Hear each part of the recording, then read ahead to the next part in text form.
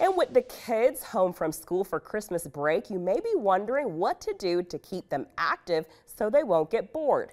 Fox 19 meteorologist Catherine Bodak has some ideas to help you and the kids get through the break.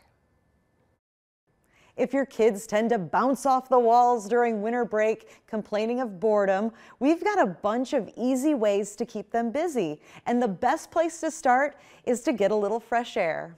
Anytime you can get outside and go for a walk, scavenger hunts are fun. I spy, just trying to see what you see around you in your neighborhood. You could take a hike outside and check out some Christmas decorations. Of course, if there's snow, you could go sledding. Indoors, they could try baking or frosting holiday cookies. Plus, it's a group effort that encourages creativity. Other options include arts and crafts, maybe making a holiday gift, reading a book, and you can pull out the puzzle or try your luck at a board game. Even video games or computers can help entertain children, but of course, limit your screen time. Take a break. Everything doesn't have to be educational, but we don't want to spend the whole day looking at a screen or the whole day playing video games either. So trying to find the balance.